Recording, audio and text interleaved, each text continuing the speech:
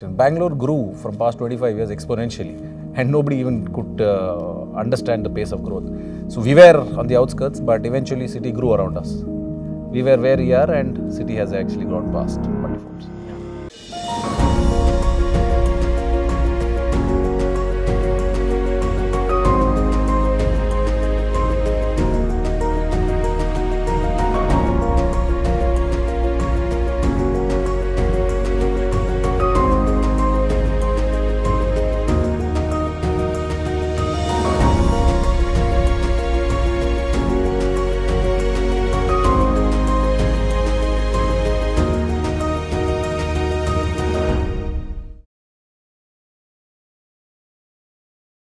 Hello and welcome to the show Skill Tree Education Evangelist of India, powered by Great Place to Study.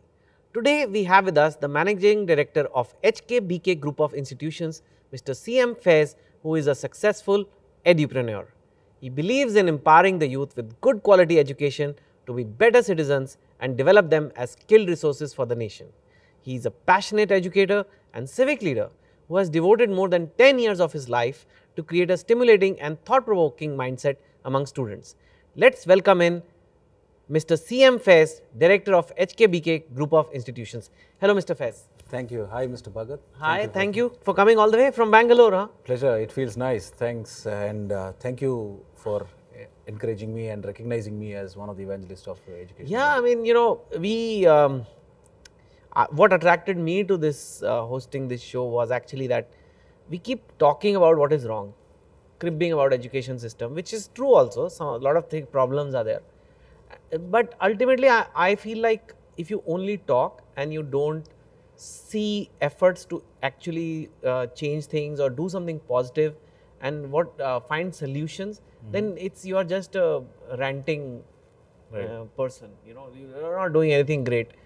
So we thought we should showcase some people who are at least trying and make education better for the country.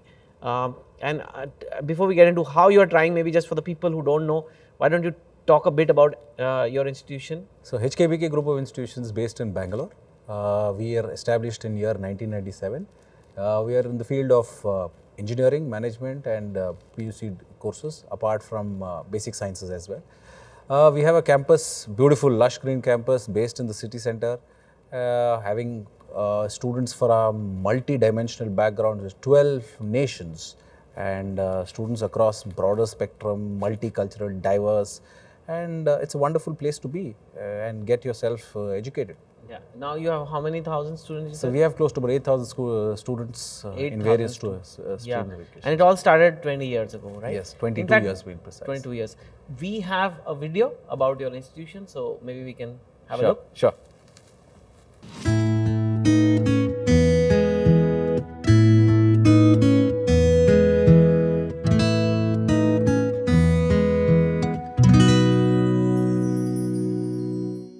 I'm here to talk about the placements that our college offers. And I'm extremely proud to say that HKBK Group of Institutions gets in one of the best brands in the industry. And they do claim to have industrial collaborations with multinational companies like Infosys, Wipro, Texas Instruments, Tesco, and many more. HKBK college students had the opportunity to take part in 2020 placements, Google Maps project, Google GPRS projects, and also the scholarships provided by it. Besides academics, our college focuses a lot on cultural events, local traditions. We promote local traditions and local culture such as dance, music and other local events. I would like to thank our director, Mr. CM Faiz, who has given us great opportunities to enhance our knowledge and to explore great opportunities. Yeah. Thank you. Thank you. It's amazing. It's a very green campus. Yes. Yeah. But it's still in the middle of Bangalore, is it? It's very much in the heart of the city, just about 4 kilometers from the city center, that being MG Road. We are situated very close to the IT hub, the tech park of our belt. We take great pride. We have an eco-green campus and proud about it. The city has grown around the campus, or you always were like, I mean, how has it happened that you managed to get this green piece of land in the middle of the city? Interesting question. Bangalore grew from past 25 years exponentially and nobody even could understand the pace of growth. So we were on the outskirts, but eventually city grew around us. We were where we are, and city has actually grown past multifolds. Yeah. Yeah, it's never easy to build a business in India anyway, and that too in education and with thousands of students.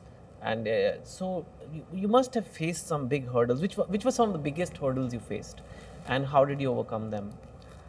My opinion, being an entrepreneur in any part of the world as a profession or rather entrepreneur, it's a tough profession to be. You're faced with multiple challenges. More so if you are in the education sector, and being an entrepreneur, the expectations are quite large.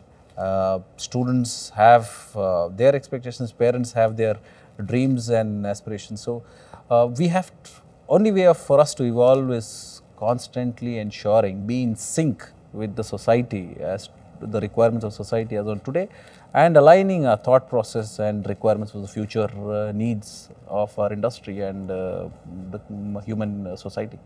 There is a lot of unethical players in the business or in the industry, you know. So, what do you have to say about that, and how do you ensure that, you know, you stay away from all that and still keep your reputation when some others are not so particular about that? My opinion, I think humans are habituated. We are what we do repeatedly, and if we act in an honest way, we continue to be an honest person. So, if our practice, if our upbringing is of an honest person, and I think that will reflect in our work and in our quality of what we do every day. So, at HKBK, we've always thrived dedication, determination, discipline. We want to ensure my institution is a place where I would want my son to study.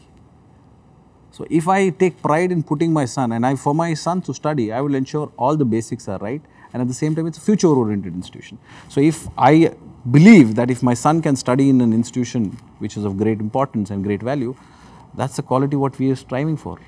And we constantly work saying that if, as a promoter, if I am not able to put my son in my institution, how can we expect another parent to bring their ward and enroll them there?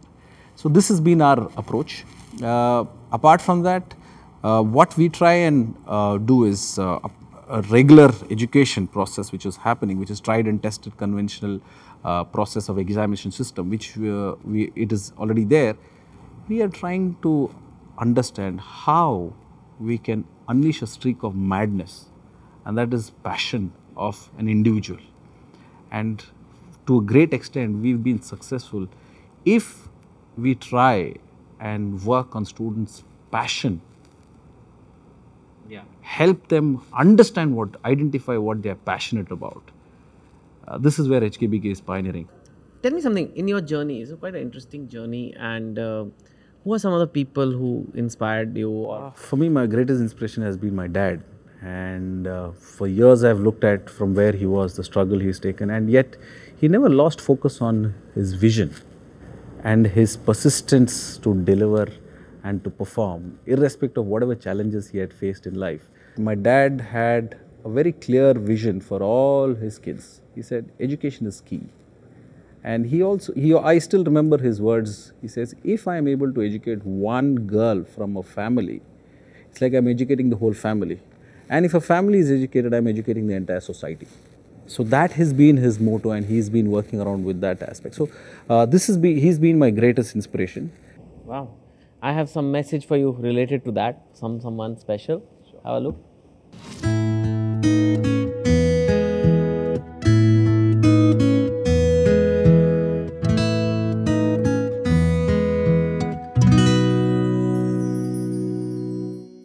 I am head of institutional quality, innovation and excellence.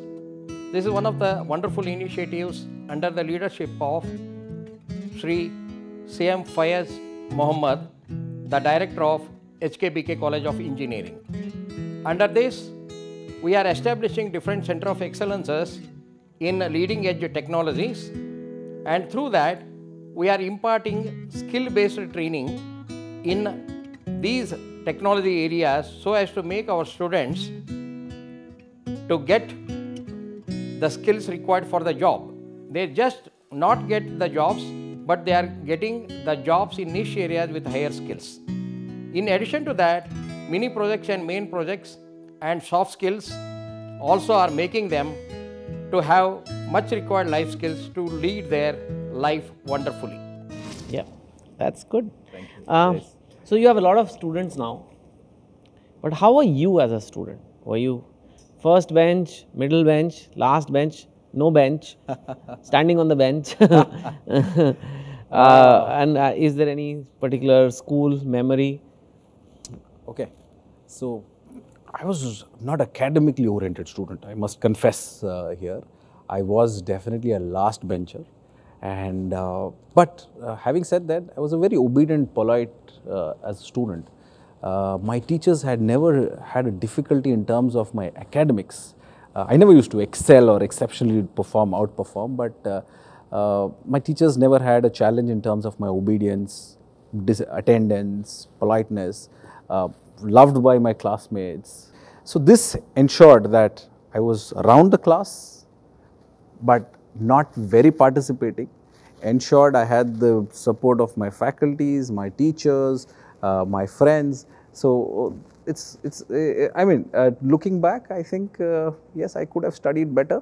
I should have focused more on academics, and maybe I would have performed, and probably some rank here or there could have helped, but no regrets. And my education has been not being in class, not being academically. I ensured I was more on experiential learning. Okay, so this allowed me to be the person whom I am today. But you must be working a lot with 7,000, 8,000 students, and managing a place like that is a lot of work. But do you get free time, and what do you do for fun, and how do you spend your family time? I understand your family, so why don't you talk a bit about that? So, of course, work is tiring, work is demanding, and does require some amount of sacrifice. But my family has been supportive. My dad, my mom, whom I draw great inspiration from, they have only ensured that there is a support system there. My wife, I am really blessed to have a wife like her, whom been with me for many years, and she has ensured that my kids are actually not getting neglected, or not the time amount which I am able to not spend. So apart from that, I ensure during my weekends, I spend a lot of time with my kids. We play occasionally golf. Both my kids, the two elder ones are golfers. The third one is too young to even get in. So we do spend time playing golf on weekends, and I make it a point that in a year, 2 holidays completely. It could be a village, it could be somewhere a different location, but a week at least is completely taken off to keep pace or make up for the lost time. Yeah, my last question is, you emphasize a lot on making young minds the pioneers of change. So how does the institution actually do that? Like, what measures do you take that some of that happens? At HKBK, our education approach is more towards student-centric and society-centric. So we've always looked at education is not learning of certain syllabus or subjects. Education is nurturing minds to adapt to change. Ever-evolving, ambiguous, uncertain environment, students have to be in a position to change with regard to the changing dynamics. So I have never doubted a small group of thoughtful, powerful individuals can change the way the country works, and indeed that's the only thing which has ever happened. So my approach to education is we encourage or mentor our students to be future-oriented thinkers, celebrators of today, and very importantly, defenders of truth. Okay, these are, I think, non-compromisable things which we have to ensure our society builds on these ethos. If we are able to build a society which these ethos, I think education will reform and it's going in the right direction. Thank you so much for coming. One last thing, we just take a picture on the wall there, that's a ritual, and I'll give you a memento. But thanks so much for coming and sharing your wonderful thoughts. Thank you, Chetan. Thank you. Take care.